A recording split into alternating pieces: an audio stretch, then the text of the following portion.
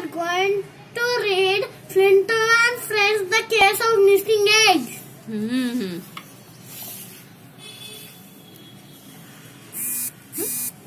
Mia the toucan was very happy. The eggs that she laid a couple of weeks ago were about to hatch and all her friends were coming over for the birthday party. She placed her nest in the center of the table and admired her 6 unhatched eggs. Just then, Ring, ring.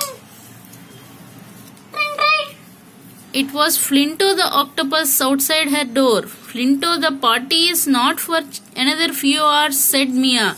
Oh, I know. Preparing for a party is a lot of work, so I thought I would help you out, replied Flinto. That is so sweet of you. You can start by arranging the table, she instructed. As he set the table, Flinto noticed that Mia had only 2 chairs, but she had also invited Bobo the elephant, Benzi the monkey, To cut the elephant. and Mo the rabbit. Fifi, the cat also. Mia, he called out, you have only 2 chairs, but you have 4 guests. Oh my, you are right. What will I do now? She asked in panic.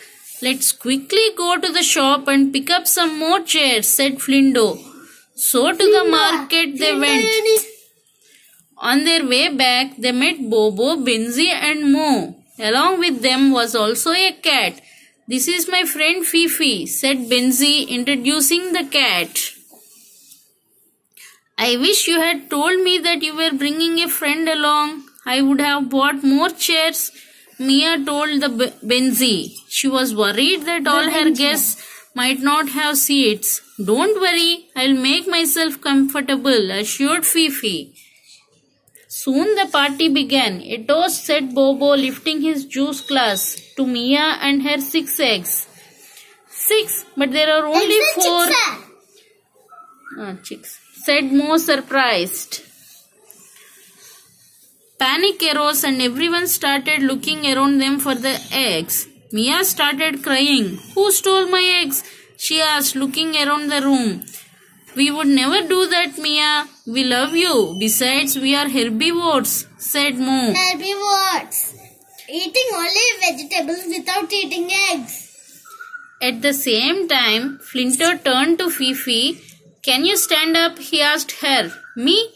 I am a guest here. I would never eat Mia's eggs, cried Fifi, standing up. As he stood up, everyone could see pieces of broken shells where she had been sitting.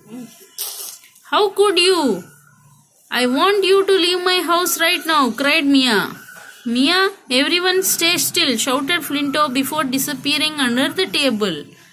A few seconds later, Flinto resurfaced, holding 2 small chicks in his tentacles.